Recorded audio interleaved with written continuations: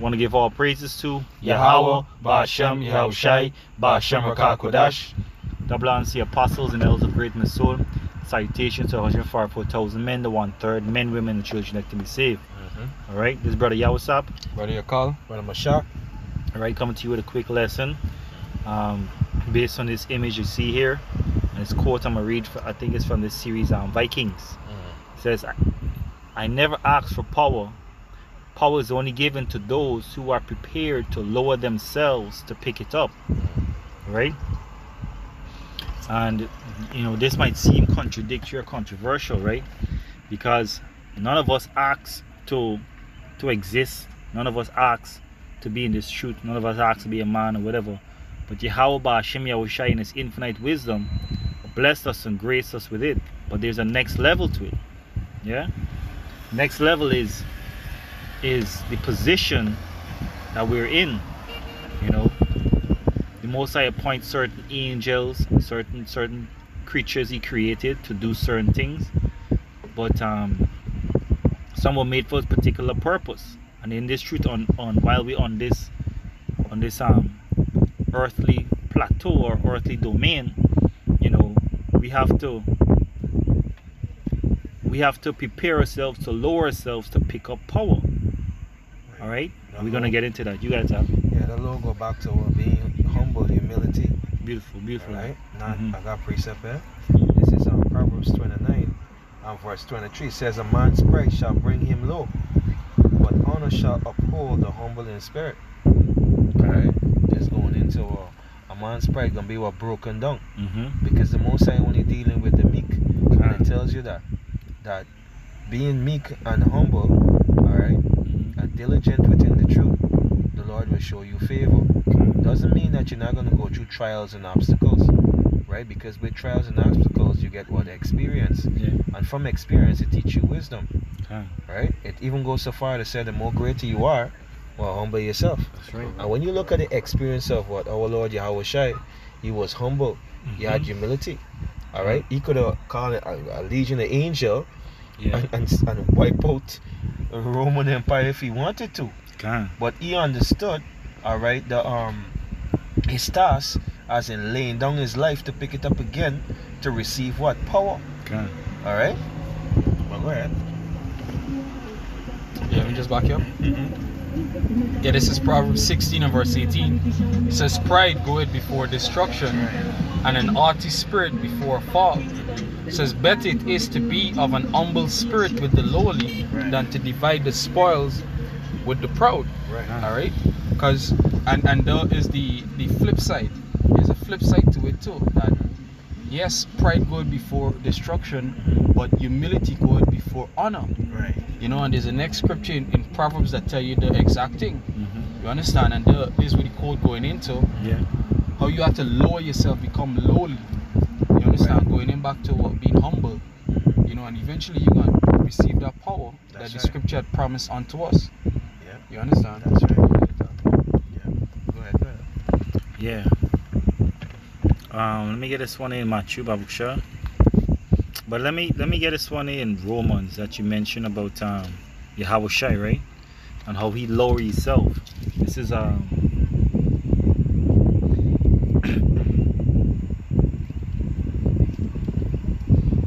Romans 8 and verse 3. It says, "For what the law could not do, in that it was weak through the flesh, Yahweh sending his son in sinful flesh, for sin condemned in the flesh, that the righteousness of the law might be fulfilled in us, who walk not after the flesh but in the spirit."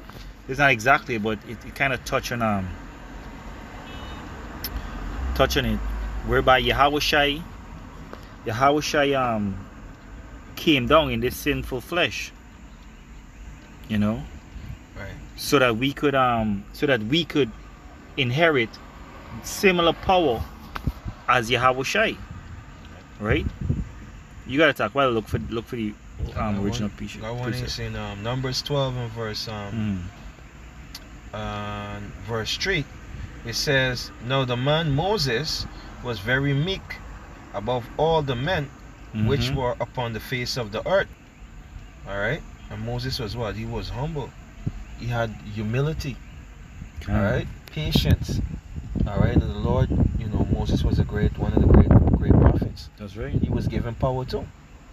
Yeah. All right. Right. Yeah, this is Hebrews chapter 12. This is backing up your point right now, sir. Hebrews 12, and I'll start at verse 2. It says, looking unto Yahushua, the author and finisher of our faith, who for the joy that was set before him endured the cross, despising the shame, being brought down low, stooping low. Right, that's right. Despising the shame despising the shame, and is set down at the right hand of the throne of the Most High. That's right. You understand? Because the power that he received after he was brought low, because ain't nobody went through what Yahushua went through. That's right. You understand? Ain't nobody was brought low as how low Yahushua was brought down. That's right. You understand? You know, being beaten, being spat upon, you know, being humiliated in the streets. You understand? Being mocked and scoffed at. You know, and there's the low that we have to stoop, you know, to be what? Joint heirs with him. That's right. You understand? Like Scripture tell you that the servant is not greater than the master. Alright? It goes on to say in verse 3, for consider him that endured such contradiction of sinners against himself, lest ye be wearied and faint in your minds. Because Yahushua is our example. You understand? Exactly. That we have to consider that, hey, this is what Yahushua went through, and he made it. And we coming in instead of Yahushua, we coming in that same spirit of Yahweh Bashim Yahushua. That's right. That's you know, right. and through the spirit and through faith, you know, we believe that the Most High gonna make us endure. That's right. You know? Yeah, but I can get it if you. Yeah, give me a second. Yeah. What does that?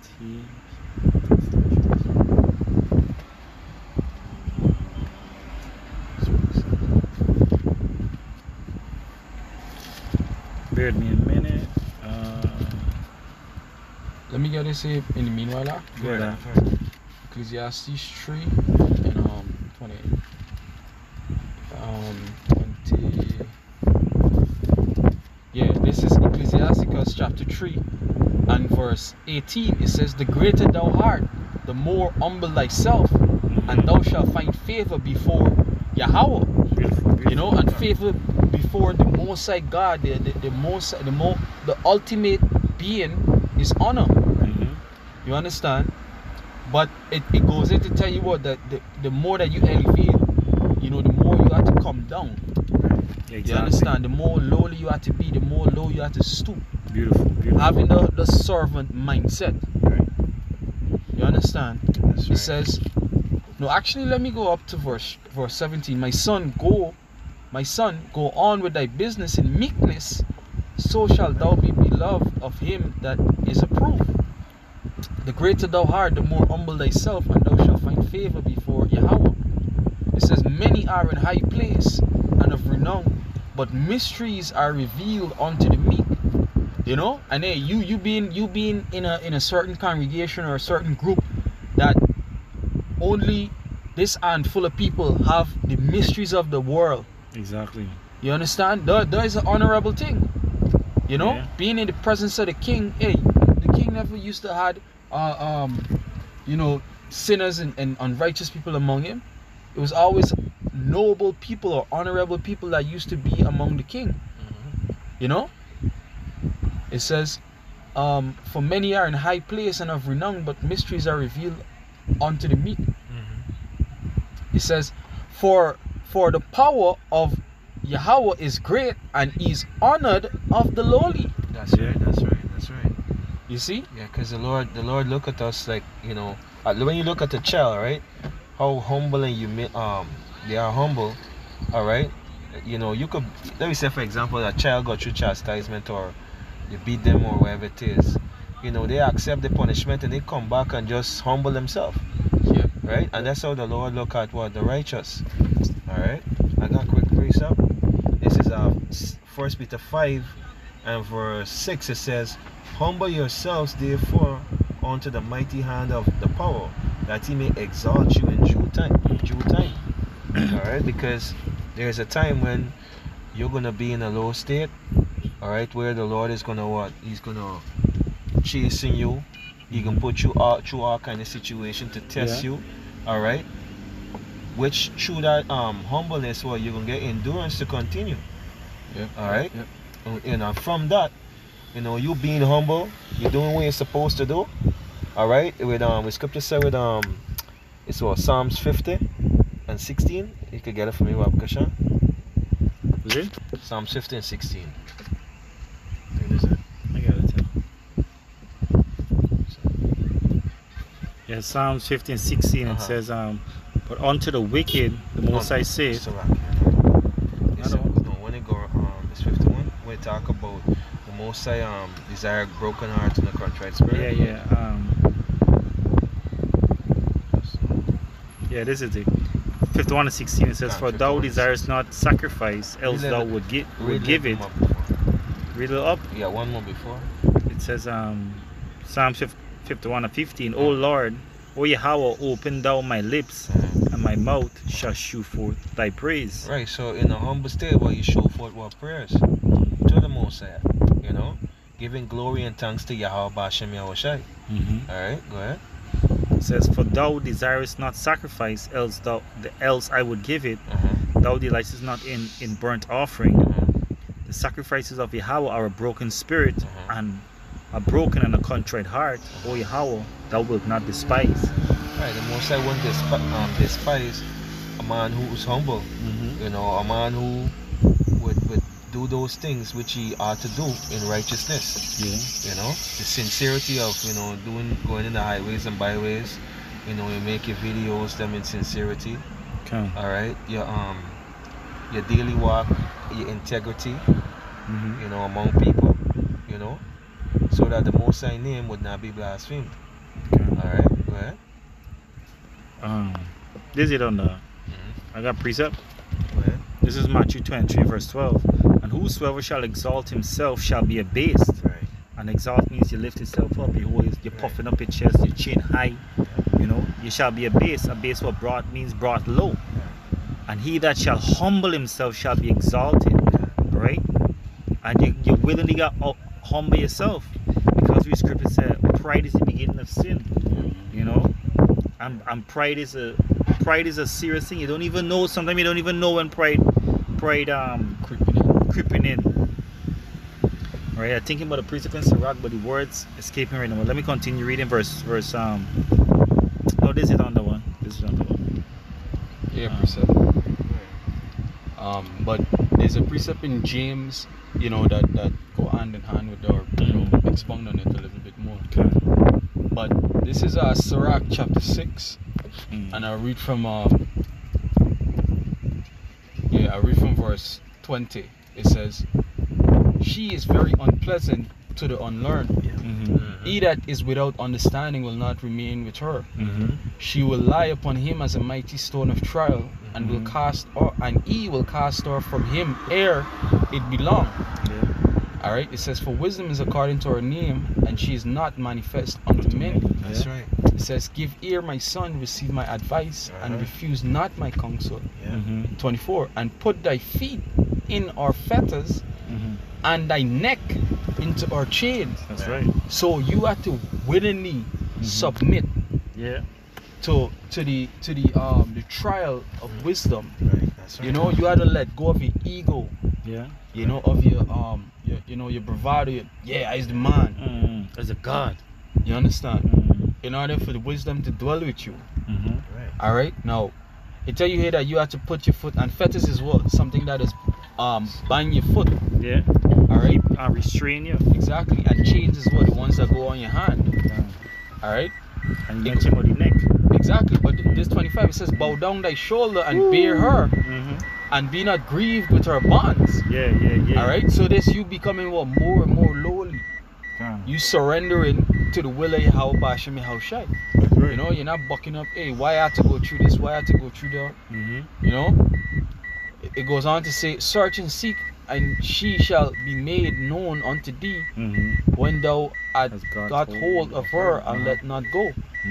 It says, for at last thou shalt find her rest, and that shall be turned to thy joy. Yeah. You know, so the same wisdom, you know, that first was burdensome. All right, you have to surrender to she yoke, she had to put the fetters and the chains and all that. Eventually, you're gonna become what your rest and your joy, and then again go back to what the reward.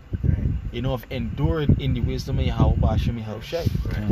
You know, it goes on to say, then shall her fetters be a strong defense for thee, and her chains a robe of glory. Yeah, and then talk about power. Yep. Yeah, now we got the power for wear it proudly. It's nothing for you to, you know, carry the shame. We would call it so-called shame or the humility. You know. Right, because right now you have people telling you slack, yeah. People telling you that hey, you're wearing bad shit.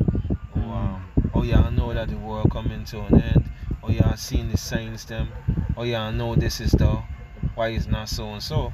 But yet still, you humble yourself. You know, knowing that the wisdom that you have, it coming from Yahweh Hashem Yahushai. Alright, and there's a time and season for everything. Right? I got a quick precept.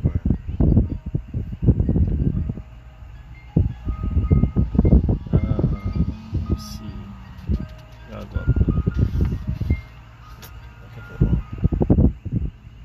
it says, wherefore think ye evil. No, it's not very fine.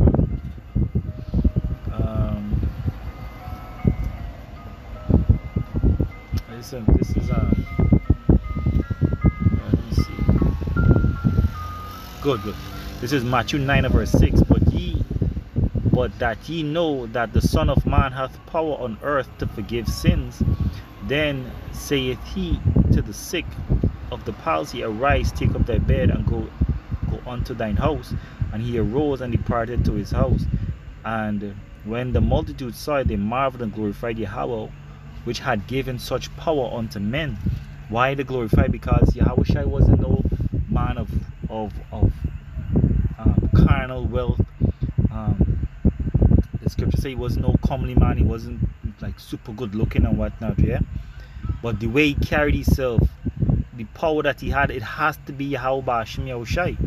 And there's the I guess you could say the ordinance of power, that you have to be in a lowly state in order to wield the power, because you're gonna be a tyrant. How can you be a judge if you don't know what it's like to be in a lowly state? So that's why we going through what we're going through. That's why we preparing ourselves to lower ourselves, to be hated, you know, by the world, just to glorify Yahweh Bashim, not to glorify ourselves. You know what I'm saying? Yeah, but y'all got to talk this one on a quick point. This for you? Alright, so with that, we want to give our praises to Yahweh Ba'ashem Yahushai, Ba'ashem Rakakodash. Double honors to the apostles and the elders of Great and Stone. Salutation 144,000 men, the 1/3 men, women, and children like to be saved. Shalom. Shalom.